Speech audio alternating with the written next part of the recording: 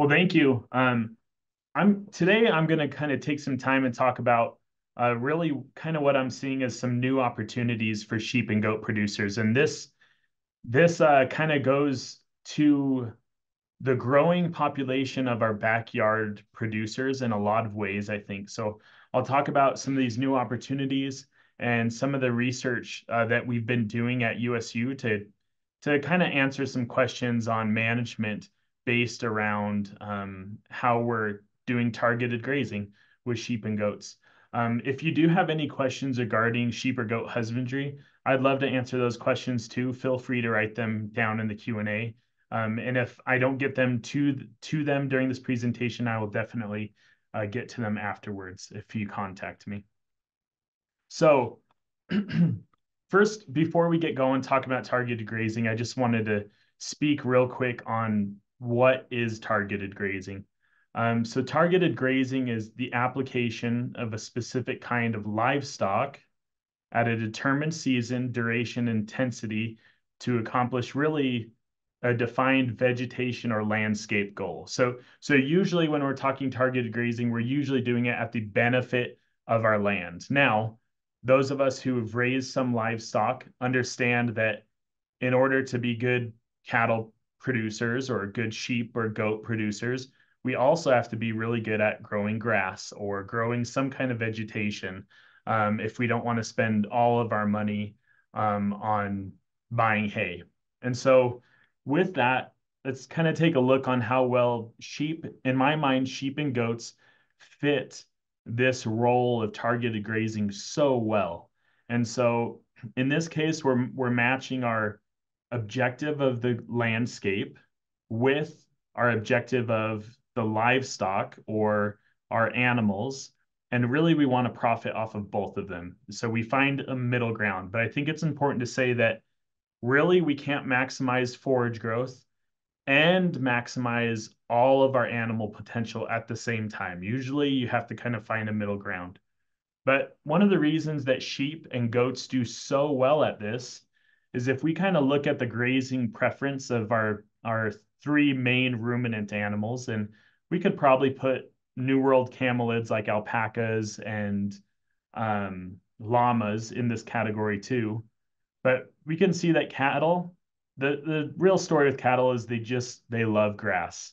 But as you look at preferences for sheep and goats, that you see they're a little bit more prone to want to eat on forbs or kind of weedy broadleaf type plants, and goats are really good at browsing on things or getting high up on trees. I think if any of you have ever tried to take a couple of your goats into a small orchard that you have, you may see the the benefit of having goats graze up trees, but also the destructive nature that goats have in that they clear things all the way up. Now, this has been super beneficial, and here's a couple success stories of this.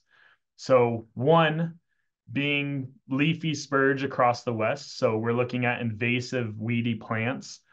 So maybe around Cache Valley would be Dyer's woad, mustards, leafy spurge that sheep do really well on, but cattle just don't really eat very well. Another really good example, as we go more to kind of a browse species of plants, is kudzu in the south. And so you see a lot of operations taking advantage of maybe smaller groups of animals, kind of our backyard flocks, and going into these areas with a lot of overgrowth and maximizing on the growth of their animal and reducing the vegetation. So we're meeting that landscape or vegetation goal, right? And so this has been very successful. And I think it's also looked at as very environmentally clean when compared to utilizing herbicides, right? And so you see a lot of places that are willing to put in that extra effort in utilizing a more green alternative of using animals to reduce weeds or weed control instead of using chemicals. And so one example of this would be solar grazing. Currently, when I talk to different specialists across the US, in the Midwest and in the South and the East Coast, opportunities grazing solar farms is just exploding right now. a lot of people are having a hard time even finding the number of sheep in order to do this. And so these kind of green alternatives to energy, being solar power, are looking for also a green alternative to reducing vegetation underneath these solar panels.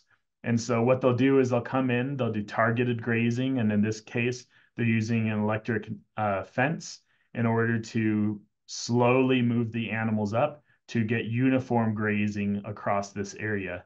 And sheep do really well in this because they're less likely to climb on things or bang up panels, things like that. And they're small enough to get up under these solar panels. And so they do really good at this job. You may have even seen some urban areas that utilize goats, right? And so in places that have a lot of invasive weeds and things like that, goats do a really good job going in and just cleaning it out. And so we're starting to see more and more operations that maybe start as backyard operations, but then find a neighbor who needs some weed control, or maybe a nearby municipality. And then pretty soon they're operating based on moving their animals from location to location, utilizing things like electric fencing. Now, if you have the space, you could also do this on your operation, right? And so I think it opens up a lot of opportunities where these animals are best suited in comparison to other types of animals. Now, there's a individual by the name of Alan Savory that has done a lot of work talking about kind of short duration, high intensity grazing. And so I kind of wanted to speak on that because that's kind of the new thing that everyone wants to do, as far as taking a lot of animals, confining them in a small area for a short amount of time, essentially leveling out all the vegetation and then moving to a new location. And in some areas, there has been some benefits. In some areas, not quite as many benefits. And it really depends on how the biology of that plant works. Sod forming grasses do great because they can bounce back to heavy grazing pretty well. But maybe some of our more native plants here in the West, they're not used to that kind of grazing event. So they may have a harder time bouncing back from that. But essentially, what we're doing, like we saw with the pictures of these goats and sheep, is we're localizing these animals in a really confined environment. So our stock density of animals is super high. And with that, we're able to leave them in a very short duration of time. And because this is being looked at as such a sustainable way of grazing and things like that, we started to do a project that I want to speak to for just a little bit on a project we did with the Department of Natural Resources this summer. And so I had some really great undergraduate students who did this project with me, and we took 40, or we took, how many was it? Is it 40 animals? Um, a number of sheep and goats, both together to graze down some invasive plants on some wildlife habitat.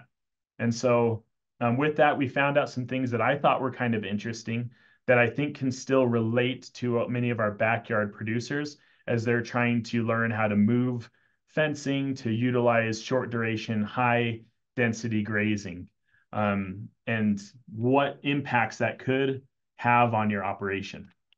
So the objective of this project, when I was approached about it, was essentially to increase the quality of the habitat in this wildlife area by increasing winter vegetation for mule deer. But in doing so, we had to get rid of a lot of the invasive weed species that were currently present in the area. And so this happened in Richmond, Utah, not far from Cherry Creek ski resort, if anyone has been there. So the main species of weed we are dealing with is field bindweed. If you're not familiar with this, you may have seen this growing in your garden, right? So I know that my backyard is full of this stuff, and every year I'm struggling to pull it out of my garden or pull it out of my flower beds. And I know my neighbors struggle with the same thing. So this may seem familiar to you with that. Now, this is a really awful plants to try to get on top of. After looking up more of the biology on this plant, these roots go down about 10 feet. Um, and even if you were to remove the roots from, almost 3 to 4 feet down, they can still come back. Or those seeds actually persist in the soil up to about 50 years. And so this is a very invasive species that does really well in really disturbed areas.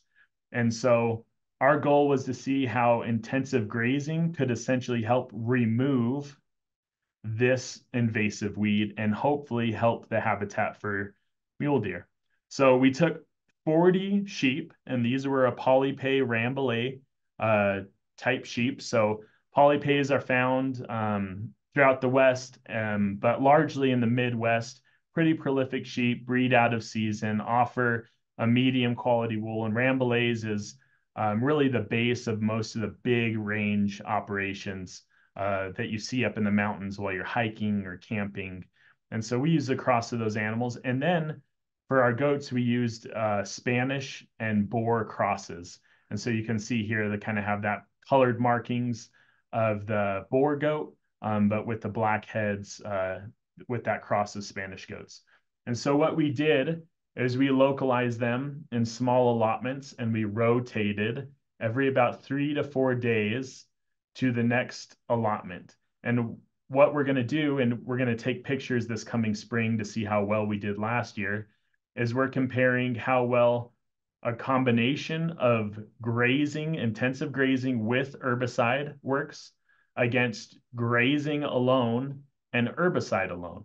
So could these maybe more green alternatives using animals offer some management that is equal or maybe better or maybe worse than utilizing just chemicals on plants. In some ways, we weren't exactly sure what we thought we were going to see, but one thing that was really interesting to us is I had some students out there, and every morning they were counting what type of plants the sheep and goats ate. And when it came to field bindweed, some of these areas were just completely field bindweed, this plant that's kind of in that morning glory family. And we saw that these sheep actually did a much better job at eating this field bindweed than the goats did. I thought for sure the goats would go in and just target this stuff even better than the sheep. But based on what we counted and what we looked at, the sheep actually did a better job, which was pretty surprising to me. To kind of give you an idea on how well they did at this, this is one area, little less than kind of an acre type area, and we put them out there, and this was day 1 to day 3. Now, when they pull up one plant to fill bindweed, it really opens up like a large square of land, and that's why you can see so much more bare ground here. Um, but they did a great job, and so they cleaned this up really well. We kind of forced them down to eat as much as they wanted, and by the end of those 3 days that they were localized in this area, they're ready to go to the next area. You can see a couple rose bushes in the background of these pictures, and the goats got on these pretty well. There was a lot of mustard plants through here. The mustard plants were one of the last things that they wanted to eat. But nonetheless, it shows how well these small ruminants can really go in and take care of those vegetation goals, whether it's your backyard or a weedy pasture you have, or maybe a neighbor that you can, maybe your neighbor can rent your goats or rent your sheep for a small period of time, or maybe you even get a job with your local municipality. Now, one question I really wanted to answer as the sheep specialist here is I really wanted to know, okay, if our Department of Natural Resources or another agency wanted to hire sheep and goat producers to come and do this for them, a small flock, a big flock, what impacts does it have? And so this study really only took place over the course of a month, so pretty short time frame. And usually when you're dealing with invasive weeds or plants, you're trying to hit them at a very specific time when oftentimes they'll flower up or grow right before the plants you really want on your operation. So, and normal grasses and things like that. And so sometimes you may have a sheep flock that you lamb prior to your other animals just so that you can get them out on that pasture to graze those invasive plants. But what we did see is that the animals across the whole study, even though we accomplished this goal, our vegetation goal, remember targeted grazing definition, even though we accomplished this goal of reducing a ton of that field bindweed, we saw some pounds lost on our animals. They lost a little bit of weight. With our goat or with our sheep on average, it wasn't very much, right? So we only lost about 3 pounds on average over the course of the month. With our goats, we lost about 8 pounds. So percentage wise, this is a pretty large percent. And a lot of management decisions we make in the sheep and goat industry are really based on the amount of body condition our animals have. You know, whether they're ready to breed based on how much fat storage they have, or going into lactation, do they have enough body storage to lactate for their lambs and kids? And so I just wanted to remind you that about 12 to 14% of a mature body weight is equivalent to one body condition score. So if we had animals going out that are losing almost 10% of their body weight, we're losing, you know, a half to maybe a full body condition score. This may not be optimal in how we're trying to make money, unless we're getting paid pretty well by accomplishing our vegetation goals. There are also other challenges. So this is a pretty big challenge when it comes to goats, right? And so here, this goat got tangled up, ripped down the fence, and this was the only time it happened. So our animals did really well, and we consistently had students out here with them, and so we caught this super fast, but let all the animals out, and then they go and graze somewhere else, and it's hard to accomplish our vegetation goals with issues like this. But this is just the nature of owning goats, and also the reason that they do graze really well. On a lot of those larger growth and things like that. So ultimately, if we did decide, okay, I have an opportunity to do some targeted grazing work for someone, what do I need from my animal to make money in that situation? And so the type of animals that make us money are the ones that grow really well, right? We are mothers that produce good milk, so our does and our ewes that produce good milk and good lambs. Vigorous animals, very hardy animals that live despite maybe harsh climate situations or things like that.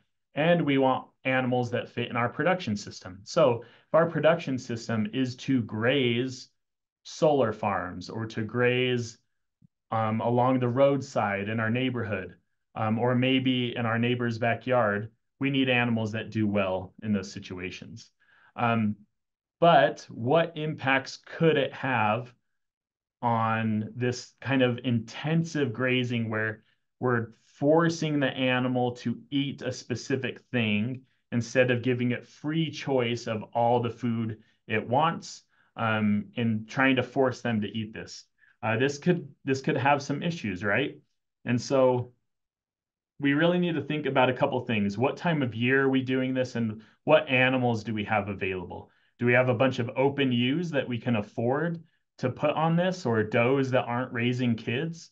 They could afford to maybe do this, but if you're using lactating does, they may lose a lot of body condition while they're trying to lactate and accomplish these vegetation goals. And so that could be really difficult. The other thing is, oftentimes we try to match our forage production with our grocery bills. I like to say grocery bills, but the nutrient demands of our animals. These cool season grasses and warm season grasses, our invasive plants are usually a little bit before that. And so depending on what we're trying to do, we may need to kid or lamb a little bit sooner to try to match that vegetation goal instead of what we normally do from year to year.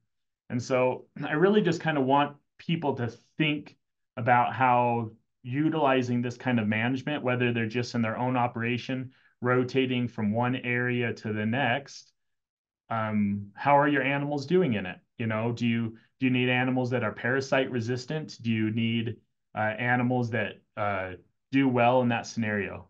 Um, so while targeting grazing can increase those forage and landscape goals, like we talked about, whether it's a small pasture or a large rangeland, it helps with that sustainability. But what production impacts are we having? And there's all these new opportunities opening for sheep and goat producers across the West. And so how is this going to impact your production? Try to see the whole picture. And so we should be thinking about where animals are in the stage of production. Are they lactating? Are they trying to carry a lamb or kid? What are their nutritional demands? What nutrition do those plants have? In the case of the field bindweed, it was actually pretty high in crude protein, surprisingly, and pretty good feed stuff. The only problem is once it flowered and matured, the sheep and goats didn't want to eat it as much. And then lastly, what are the objectives of the operation? I know many people who aren't as worried about the sale of lambs because they're given enough money to do this targeted grazing that it's not as important to them. But if your operation is mainly dependent on the sale of lambs and uh, the growth of your animals, then this is something you should think about. So I hope that was informative and maybe gets people thinking what opportunities are available near me that I can take advantage of with this targeted grazing, high density, short duration type grazing. And so with that, I'd be happy to take any questions. Thank you, Dr. Page. We've got two questions that have come in on the Q&A. One is, are either sheep or goats affected with white top control? I guess I would need to explain what is white top control. Josh, you want to help me out with that one? Yeah, so white top is a common invasive weed, and they're asking if either one of them would be effective in the control of it. And I will tell you from personal experience, the answer is yes, both of them. Okay. I've actually used my use. We help the local sewer ponds where they do a lot of the sewer pond waste treatment stuff. There's some Mhm. white top out there, and we've actually had some success in using sheep and goats both to control it. We have a neighbor that sends her goats out sometimes. We kind of alternate the use of that area. So Yeah, I that's one I have not heard of is white top. I'm there's so many plants out there that it's hard for me to know them all, but um that's good that you do have some experience. Josh is a source of a lot of good information.